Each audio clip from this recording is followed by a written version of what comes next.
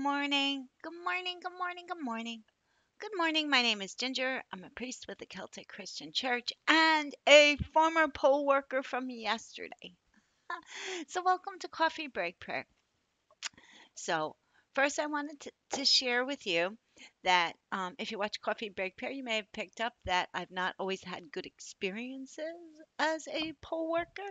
And I'm sure many people have experienced much, much worse. In fact, I know they have.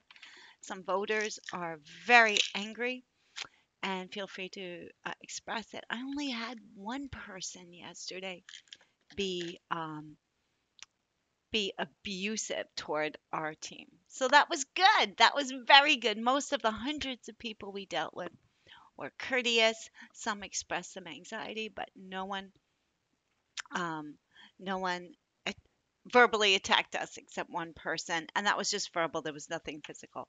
So thank you for your prayers, and I hope that everyone's experience was as peaceful. And as you can tell from the word hope, maybe you know I haven't read the newspaper yet. I have purposely not checked the news until after I completed some stuff this morning, and I wanted to pray with you first.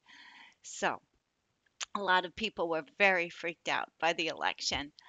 Um, I know that from my friends, of course, from reading the papers, and from the voters themselves. People seemed kind of anxious.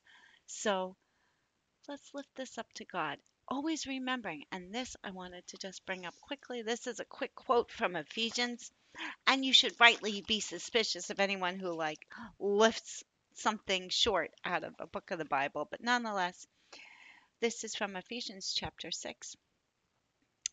Um, Our struggle is not with flesh and blood, but with the principalities, with the powers, with the world rulers of this present darkness, with the evil spirits in the skies. And if that language sounds strange to you, good, you were paying attention. It's not the way we normally talk. But if you do take a look at the book of Ephesians, you'll see that Paul is encouraging people to find a way to be together as a diverse community following the risen Christ, and to remember that what our enemies are not other human beings, not really. So let's remember that when we hear voices trying to incite us to hate each other. No, we are asked to love each other and to seek peace and mutual understanding. And when we disagree with each other, we need to pray for the wisdom to persuade and maybe for the wisdom to let go and be persuaded. So let's begin in the name of Abba, our God, Jesus, our liberator, the Holy Spirit. Amen. So come, Holy Spirit, and help us to pray. And I invite you to take a nice deep breath, especially if you were freaked out about the election. You can take a nice deep breath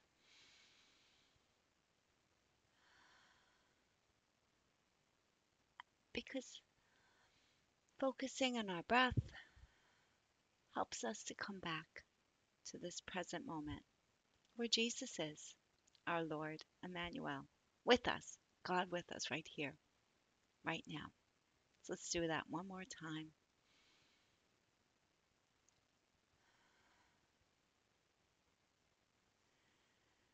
Holy Spirit, we invite you to infuse your people with wisdom and peace.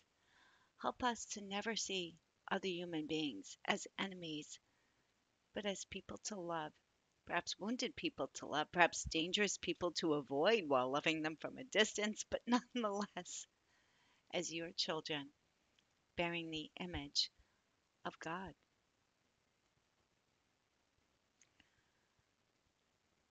Holy Spirit, way back in chapter 1 of the scriptures, in Genesis chapter 1, human beings are appointed and empowered to be co rulers with you over all of creation, to be your emissaries, your ambassadors here on the land. And So we ask for the grace to do that better than we've been doing it, and to love you, to love each other, and to trust that whatever happens and whatever is happening, again, don't know the results yet, whatever is going on, that you, Holy Spirit, can and will move through all things for the greater good of your people and to move this world toward your ultimate goal for us. And as we do this, Holy Spirit, I ask for the special graces of peace and wisdom and the ability to speak and discern truth.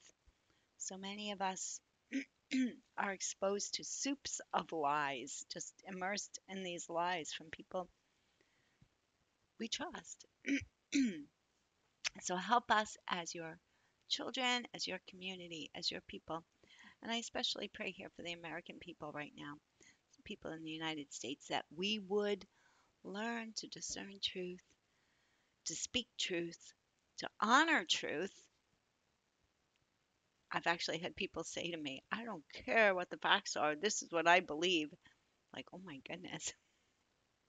Like that's a very different way than it's just a different way of thinking than the way I grew up. So, and it's frightening to me because it means, if I believe what I believe and absolutely nothing, no evidence is going to change my mind, that makes me, I don't know, unwise, let's say. So grant us the gift of wisdom and peace and grant our leaders courage.